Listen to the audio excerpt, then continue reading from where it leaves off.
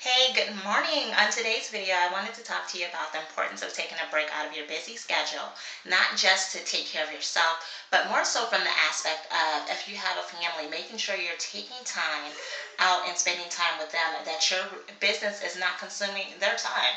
So that goes back to, making sure you set business hours for your business. And even though, like with my business, it seems like I'm online, half the time I feel like 24 hours, but a lot of things are automated. So I want to make sure that you do have systems in place and have some structure in your business. And once you get that in place, even before that you get that in place, it's important that you set some time and some boundaries, right? So that you spend time with your family. So if you have a significant other, you want to make sure that you have a date night. Okay, you want to make sure that you're spending time with them when it's time. Some nights when it's time to be off of the computer, at 8, 9 o'clock, you need to be off of the computer. And one of the things I remember one of my mentors told me is not taking your computer and stuff into the bedroom. I'm working on that one. Because everything is so easy when you have your laptops and your tablets. So you want to make sure that you're taking time to spend time with your loved ones, right? So they don't feel like their relationship, their time is being put on the back burner or they're competing, so they don't start to envy, your business, as well as with your children. Making sure taking time, adequate time out for them, making sure you're still reading with them, attending activities.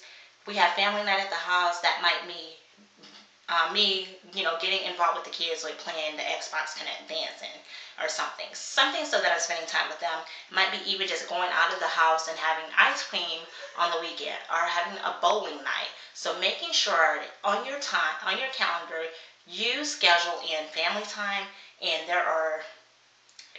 you don't cancel it. Okay, that's a priority in your business. So always put God first, and then family, and then your business. And once you instill those principles into your life, your business will soar. So I hope today's message has been valuable for you. And if you liked it, please, click like, subscribe to my channel.